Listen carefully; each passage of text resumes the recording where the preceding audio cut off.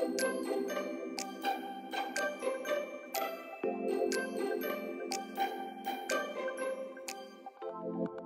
guys! Kumusta kayong lahat? For today's vlog, hindi tayo gagawa ng kahit anong klaseng mukbang or taste test dahil tayo ay mag-unboxing. Yes guys, sobrang thankful tayo dahil pinadala tayo ng MB Leather Crafts ng package, and dahil sa kanila guys, kaya tayo gagawa ng ating first ever video ng unboxing. I think guys, more than 1 week na nasa akin na tong package na to, and pinigilan ko talaga yung sarili ko na buksan siya dahil gusto ko makita din ninyo yung magiging parang initial reaction ko pag nakita ko yung mga items sa personal. Though may idea na ako guys kung ano yung mga laman nila dahil sinend nila sa akin sa messenger yung mga pictures ng products nila. Pero iba pa rin kasi talaga, diba guys, pag makikita mo yung mga items sa personal. Kaya start na tayo sa ating unboxing. Alam niyo ba guys, yung MB Leather Crafts is the brainchild of Marivic and Bricks. So, dahil nga si Marivic guys, or si Vicky, classmate ko siya nung high school. And alam ko guys, isa talaga siya sa mga creative and very artistic na kaklase ko nung high school and kabatch. Kaya, no doubt na pinasukan nila yung ganitong business. And nakwento niya sa akin guys na si Bricks daw, siya naman daw yung mahilig sa mga craft-craft. Kaya, talagang perfect combination yung tandem nila para sa business na to. And ito na nga guys, titignan na muna natin yung ating package, kung ano yung laman niya, para habang pinapakita ko mga items guys, doon na lang tayo magkwentuhan. So, ang first item ng ating package ay... Guys, grabe! First time ko talaga sila makikita, promise. And para sa ating first item, meron tayong minimalist wallet. So guys, ito yung minimalist wallet nila. Kita nyo ba siya? And makikita mo talaga guys na very original leather talaga yung ginamit nila dahil sa texture ng wallet nila. And meron din pala siya dito guys ng name ko na Kingsley dahil tinanong ako ni Vicky kung ano gusto kong palagay, kung initials ko lang ba or kung yung buong pangalan ko. So sabi ko, mas maganda kung buong pangalan ko, kaya nilagay nila dito guys yung name ko, Kingsley, diba?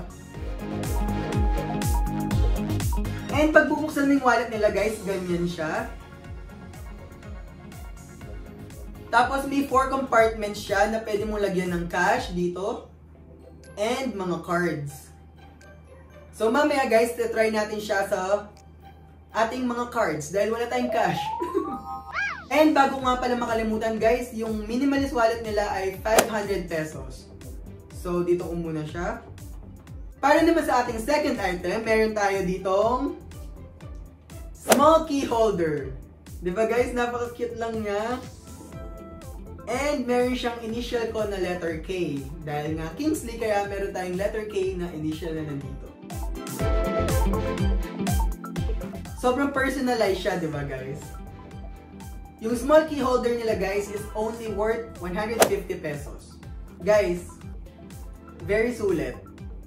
So again, dito ko muna siya. And for our third item, meron tayong tray. Guys, diba napaka-cute? Ayan, ang ganda, grabe. And makakami mo talaga yung pagka-leather niya. Ang bango ng bagong leather guys, promise. Nakaka-addict. Nakikita nyo guys, napaka-minimalist lang niya dahil parang may mga stitches lang siya sa bawat corners and hindi sila gumamit ng glue sa item nila, kaya ganda niya guys. And pwede mo lang siyang ipatong sa nightstand mo para bago ka matulog, pwede mong doon lagay yung susi mo, yung relo mo, yung necklace, yung bracelet, yung sing-sing, para hindi sila ma-misplace, diba? And then pagka umaga, kukunin mo lang sila sa tray mo, diba? Sama-sama na sila doon. So, dito natin ulit ang ating tray. And pumunta naman tayo ngayon sa ating fourth item. Para sa ating fourth item, meron tayong knife holder. Yes guys, sobrang excited ako dito sa knife holder na to dahil may isa akong knife na wala siyang lalagyanan, kaya perfect na perfect to guys. Ganda, grabe. And alam nyo ba guys, yung MB Leather Crafts, nag-start sila noong August 2019. So ngayong August ng 2020 guys, mag-1 year na sila, and isang pruweba yun guys, diba, na pag maganda yung mga products mo, magtatagal siya, and quality talaga yung mga binibigay nila dahil hand-stitched to, tapos lahat guys handmade. Grabe, ganda. So, alisin na natin yung paper para matry na natin yung ating mga first 4 items. So, mamaya na itong dalawa pang nandito. So, para nga sa ating tray guys, tatry natin siyang lagyan ng ating mga items. And ito yung watch. So, dyan lang siya. Meron din tayo dito susi. Tapos meron tayong rings. Meron tayong necklace. And kung nga meron pa rin USB, di ba? So ayan guys. Nasa tray lang sila. Very organized, di ba? So dito natin muna siya. And para naman sa ating knife holder or knife pocket. And bago ko nga pala makalimutan guys, yung knife pocket nila is, yung price niya guys, nagbe-base sila sa size ng knife mo. So, para sa size na to guys, 350 pesos siya. And para nga pala sa tray guys, yung tray is only 350 pesos din. So, try na nga natin yung ating knife pocket. And ito yung sinasabi ko sa inyong knife ko na walang lalagyanan guys, kaya sobrang perfect ko. Ayan, o, diba? Yay! Kasyang-kasya yung knife ko guys. Ito yung Leatherman na skeleton. Parang ganyan siya. And then meron din siyang bottle opener dito. And perfect na perfect dito sa lalagyanan ko na bago, di ba? Yan. And dito naman sa ating small key holder, tatry natin yung ating susi. Yan, di ba? Ay, ba? Dapat pala ito yung sinasabit sa ano. Sorry naman. Try natin siya. Ayan, di ba? Mamaya alisin ko to. Annoying. So, dito muna natin siya. And para sa ating minimalist wallet, guys, try natin siya sa mga cards. So, meron ako dito ng 8 cards. So, tatry natin siya.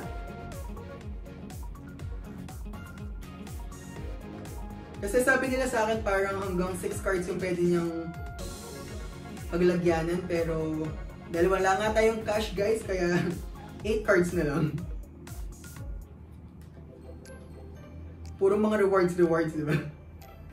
8 rewards, all rewards, Wilcon rewards, SNR Shopping, Royal Subic,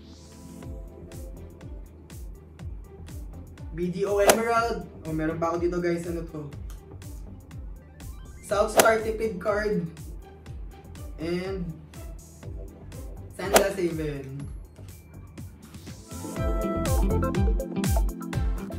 So yan guys, kasya nga yung 8 cards. Diba napaka-minimalist niya? So kung kayo yung tipo ng tao na parang ayaw nyo ng mga bulky wallets, yung maraming may zipper, may lalagyanan ng coins, may lalagyanan ng papers, cards, pwedeng pwede sa inyo to guys, promise. Tapos lalagay nyo lang siya sa pants nyo, pwedeng pwede. So, dito naman natin siya guys, and proceed na tayo sa ating last 2 items. So, for our 2 items here guys, meron tayong luggage tag. Diba? Ganda. Grabe, ang ganda ng mga items. And, tapos, ilalagay mo lang siya sa, for example, sa backpack mo or sa hand carry mo.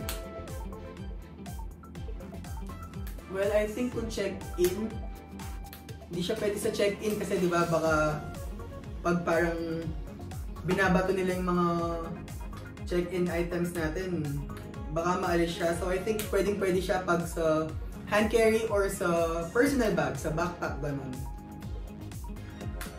And then, lalagay mo lang yung parang name mo dito. Dito guys. Tapos, actually meron na siyang nakalagay dito na Kingsley na engraved na yung pangalan ko. Pero pag open mo siyang ganyan, makikita nila yung name mo and yung address mo, di ba? Para kung maiwan mo, well, sana hindi naman maiwan mo yung bag mo, alam nila kung saan nila babalik. So, perfect to guys pag mahilig kang mag-travel. Dito natin siya. And last item na nandito sa ating package ay yung... Pero bago yan guys, meron sila dito na parang thank you card. Tapos meron yung logo ng MB Leather Crafts, established 2019. Sabi nila, be thankful for great times, good people, and fine leather crafts.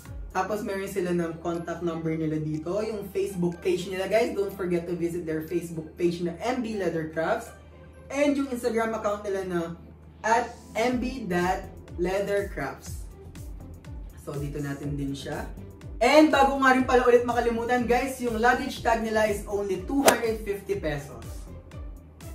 And bago tayo mag-proceed sa ating last item guys, nagko-customize din sila ng mga items na, for example, yung mga portfolio ninyo, para magsisend lang kayo ng design sa kanila, and kung kaya naman nilang gawin guys, pwede nilang i-customize yung item para sa inyo. So maglalagay ako ng mga pictures dito sa screen na to kung ano yung mga kino-customize nila na items and kung ano pa yung mga ibang items na meron sila.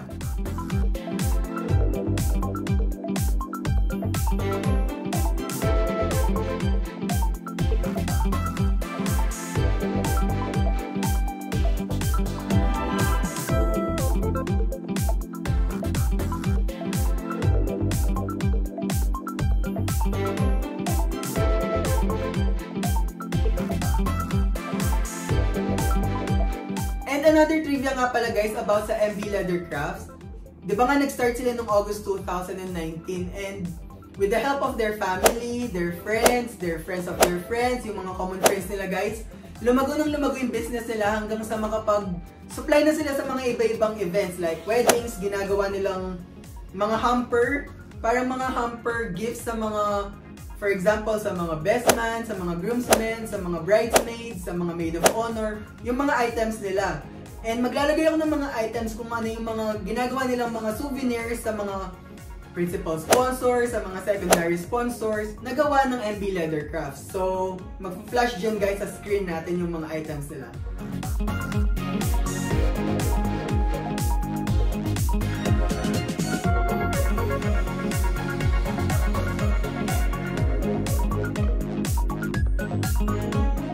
And guys, yung goal ng MB Leather Crafts is yung EDC. Parang yung everyday carry guys. So, kung isa kang tao na minimalist, yung hindi mo na kailangan ng maraming items, yung kahit ano, lalagay mo na lang sa bag mo, pwede talaga sa inyo yung mga items nila guys, like yung ginagamit mo lang talaga everyday. And for our last item guys, meron tayong passport holder. Diba? Ang ganda. Yung passport holder nila guys is only 450 pesos. So, sulit na sulit siya. Guys, ngayon ko lang siya nakita sa personal. Ayan. Diba? Pwede mong lagay dito yung passport mo, yung boarding pass mo, ID, ganun. So, tatry naman natin ngayon ilagay ang aking passport. So, tatry natin siya sa aking passport, guys.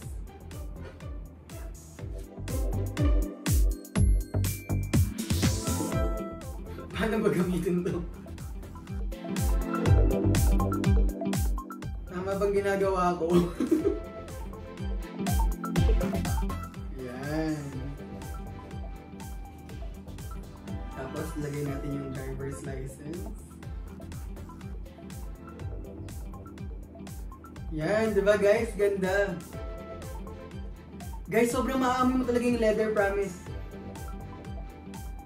Grabe. Guys, sobrang ganda ng mga items nila and makikita mo talaga na may passion dahil nga hand-stitch, lahat guys handmade. And sabi sa akin ni Victoria guys, sobrang maselan daw sila, sobrang meticuloso sila pag gumagawa sila ng mga items nila. And makikita mo naman talaga guys sa quality ng mga products nila.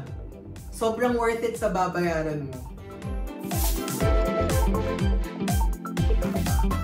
And speaking of worth it guys, ayokong mag-compare pero meron ako dito na old passport holder. Nakuha ko siya sa isang bazaar, I think sa SM Pampanga or sa Robinsons, hindi ko na maalala. And Galing daw siya ng Thailand and ito siya guys.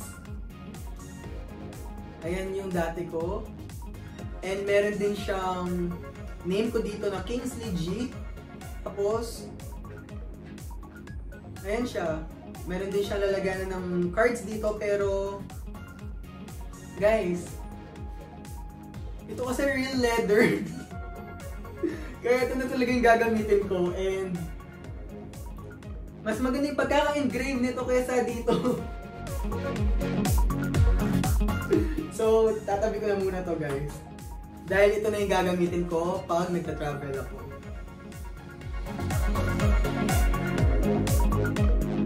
So again, thank you sa MB Leather Crafts, kay Marivic and kay Bricks, kaya MB Leather Crafts guys for sending me these items and sobrang nag-enjoy ako and sobrang nagustuhan ko yung mga products ninyo. Promise, hindi dahil kilala ko or hindi dahil kaibigan ko si Marivic kaya sinasabi kong mga to, pero guys, sobrang sulit talaga and sobrang quality ng mga items nila, promise.